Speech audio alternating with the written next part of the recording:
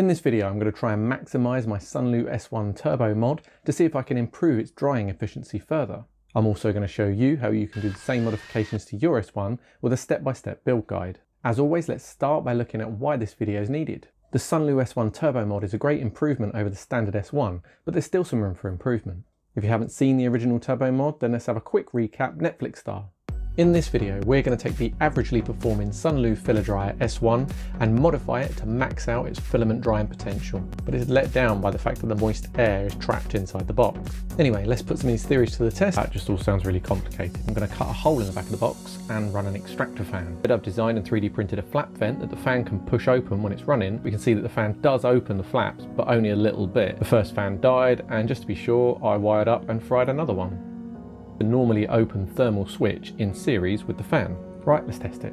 Amazingly, after only 12 hours, the foam was 43.7 grams lighter. This means that this simple extractor fan mod makes the Sunlu S1 6.5 times more effective at drying the foam than the standard unit is out of the box. I think we can safely say that if you want to get the best performance out of a filament dry box, then this mod's really worth doing. So even though the Mark 1 massively improved the S1's ability to dry, there's still some room for improvement. The two main faults on the Mark 1 are: 1. The box doesn't get hot enough. The airflow caused by the fan running constantly doesn't allow the air inside the box to get hot enough. The heat is needed because the hotter the air and filament, the more the little moisture molecules will bounce around and be released from the filament. This was happening with the standard S1, but that was the end of the story. The warm damp air just sat there, or worse, condensated back into liquid when it hit the cool sides of the box. So we need to get the indicated box temperature back up to 55 degrees from the 45 degrees that we had with the Mark 1 Turbo mod. The second issue is that there's no air intake. In order for the extractor fan to remove damp air from the box efficiently, we need to replace that air with something. With the Mark 1, we needed to leave the little holes in the front of the box open, or even crack the lid slightly to allow any real airflow. But this meant that the box couldn't be completely sealed when the fan turned off, which we need.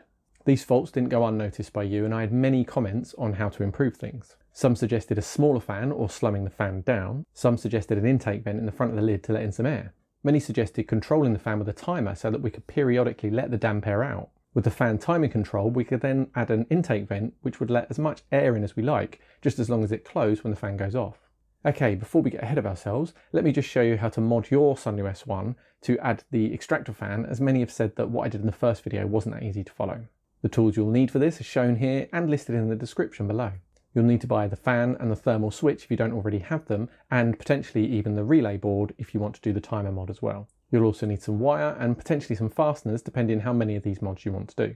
First, remove the lid and put some tape on the back so you can mark up for the fan holes. The fan should be mounted central, and the centre of the large hole should be between 70 and 75 millimeters from the bottom of the lid. Once you have the centre of the hole marked, draw a box 32 by 32 millimeters and drill 3 millimeter holes in the corners of this box. The large hole needs to be somewhere between 30 and 38 millimeters in diameter. Make sure you download and print all of the files needed as you go. All of the files for the 3D printed parts are free and available from the links down in the description. Start with the vent housing and the 40mm fan blades. The blades may need a little cleaning up so that they move freely on the pins. The pins for this need to be made from 0.9mm wire cut to 47mm long. The fan and the fan shroud sit on the inside, but everything else is on the outside of the box. I redesigned the blade shield on the Mark 1 so that now when you open the box, it clears the plug. Next, we need to disassemble the front panel and the heating element from the base. You need to be very careful when removing the front panel. Turn the box upside down and push down firmly with something that won't mark the plastic on the bottom surface to release the clips. Once it's pushed down, you can gently prise the lower edge away. With the cover off, it's very easy to unscrew the control board and unplug everything from the back. Now you can remove the rollers and unscrew the 4 screws that hold the element in place and remove it. At this point, you have two options. You can either just wire the fan directly up to the 24 volts through a thermal switch, as I did in the first video, or you can add the timer relay that I'm about to test later in the video. If you're going for the simple option, then wire your fan negative directly to the negative pin on the back of the power socket. This is the one with the black wire. Then wire one side of your thermal switch to the plug positive and the other side to the fan positive. If you're adding the relay, things get a little more involved. First, print off the left-hand side plate. This should line up with the rear section of the base as shown. Tape it in place and drill through the 5mm hole. Remove the plate and tap out the holes for the cover bolts with an M3 tap. Fit the relay with M2.5 by 5mm screws. I didn't tap these holes because I didn't have an M2.5 tap. I just ran the screws through a few times until they cut their own threads. Now you can use double-sided tape to attach the plate to the side of the base. Make sure the holes are lined up as you do. Now we can wire it up. First, wire one side of the thermal switch to the positive pin of the socket, as in the simple option, but then instead of wiring straight to the fan, feed the other side of the switch out of the side hole. Also, wire together the two wires for the switch plug so that the relay is constantly activated when it has power. Connect the plug for the relay power connector and run the red wire to the bottom of the board and connect both this and the switch positive feed wire to the middle terminal at the bottom of the board. Run the black wire from the power connector through the hole so that it can reach the box power plug. You may have to extend this if the wire isn't long enough. Solder both this board power negative and the fan negative directly to the negative pin on the main power plug. Run the fan positive through the inside of the box and out of the hole to the on terminal on the relay. Now everything is connected, the relay board will only have power when the thermal switch is heated above its switching temperature. The fan will only then receive power when the timer relay allows it. There are a couple of jumper plugs on the relay board that you also need to check. Firstly, you want the one shown here to be in the cycle position, and the timer pin to be in either position 1 to adjust between 0 and 3 minutes, or position 2 for 0 to 30 minutes. We'll set up the timing later once everything's reassembled. Print the left-hand side cover so you're ready to attach it when you finish playing with the timer settings. I have included right-hand side panel parts to add an intake vent to the lower rear right-hand side. It's up to you if you want to use this location or put the vent in the front of the box, but you can decide after seeing how they both perform. Either way, print all of the parts for the 20mm vent. This is the same setup as the 40mm vent, except it only has 2 blades and not 3. The pins are the same but only 30mm long. Again, check that everything moves freely as you assemble. My pins were able to slide out, so I dabbed a very small amount of contact adhesive on the ends. Don't use any glue that's too thin though, because it will likely work its way into the mechanism and stop the vent from opening. This 20mm vent assembly is designed to push onto the inside of the right-hand side cover or onto the vent mounting plate into the front of the lid. Wherever you fit it, just make sure that the blades are hanging down so that they shut fully. Now reassemble the heating element, control board and front cover. I did try printing a clip from PETG to hold the wiring in the back corner, but it didn't survive testing. Instead I made one from a small piece of aluminium, which is fine.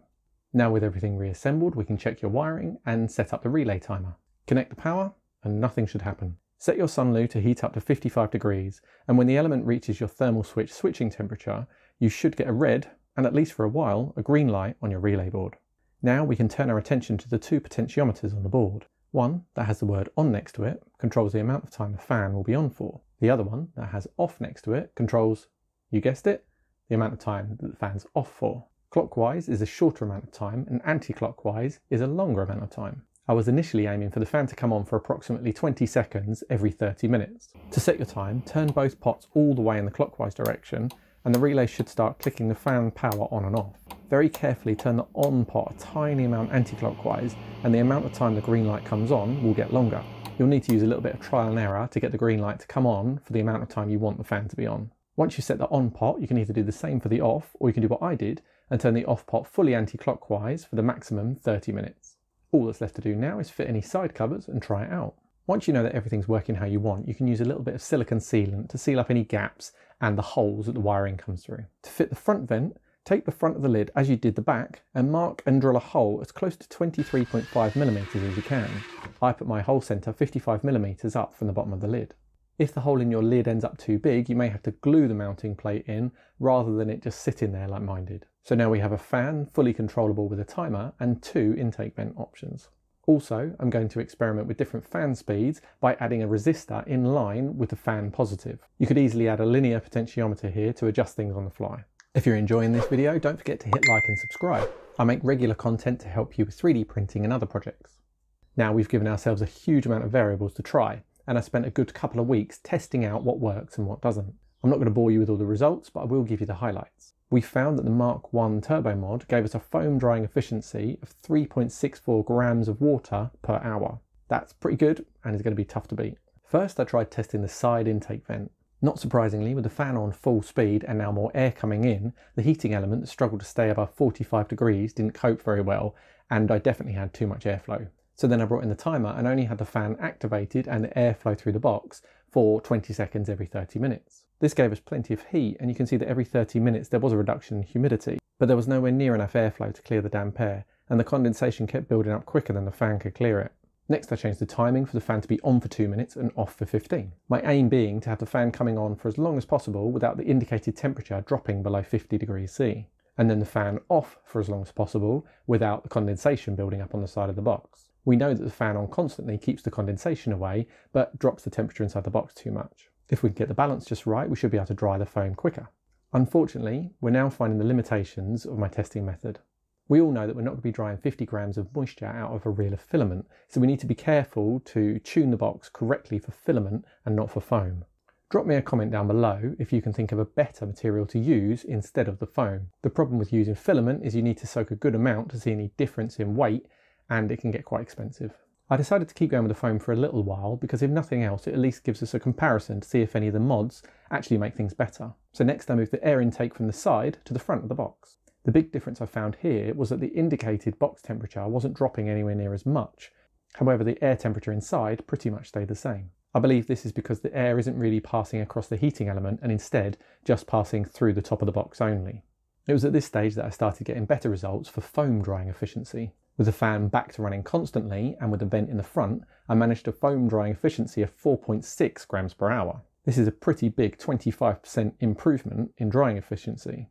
But as we've already discussed, we're not trying to dry foam, are we? The problem is that we know that foam needs to be warm for it to release its moisture. The fan running constantly reduces the internal temperature of the box too much. We only actually need the airflow to remove the damp air. What I believe is happening in this setup is that the airflow passing over the foam is doing more to dry it than the heat actually is. If the filament doesn't release any moisture at this temperature, then we're not going to see any extra benefit from the airflow. So at this point, I decided to pay more attention to the internal air temperature and humidity without the wet foam in the box. What I noticed was that the air temperature outside the box was actually having quite a big effect on the internal air temperature, whether the fan was running or not. We're in the middle of winter here in the UK, and I did a lot of the previous tests in the late summer and autumn when the ambient temperature was obviously a lot higher. In a lot of these tests, the internal air temperature is barely getting above 30 degrees when I leave the box to run in my workshop. I decided to run one of the tests with the box inside my house overnight to see if it made any difference to the internal temperatures. Sure enough, the internal box temperatures increased. To me, this says that there's not enough insulation in the external walls of the Sunlu S1 to maintain the internal air temperatures that we want to see. This is obviously made worse when we then pull more cool air into the box when we're taking the damp air out. Just to prove the point, I tried putting a folded towel over the top of the box for one of the runs, and the internal temperature, even in my workshop, went up to 40 degrees. This is potentially a good tip if you just want to get your filament a little bit warmer. Who knows what filament this will work for. As part of another video where I test out printing with wet filament, I found that putting the timer back into the 2 minutes on, 30 minutes off was actually pretty good for keeping the humidity as low as possible and the temperature as high as possible inside the box. So we now have the ability to run the fan at the speed we want, for the amount of time we want, and we also have good airflow through the box, which means that we don't have to run the fan as long to get the damp air out. This in turn helps to keep the heat up. So are we done? No, not yet. As I often find in these tests, I end up with more questions than answers. Personally, I think the best way to maximise this box for drying filament is to get the internal temperature up and the humidity down. This may mean that future mods will need to focus more on insulation, air circulation, intake air humidity and intake air temperature. That's what I think, but what do you think? I have very intelligent subscribers and your comments give me a lot of ideas for mods and videos. Leave me a comment below with your ideas so that we can keep working on trying to make the most efficient filament dryer we can, as there still doesn't really seem to be anything on the market that does the job properly. Click here for another video about drying filament, or click here for another video you might enjoy. Thanks for watching.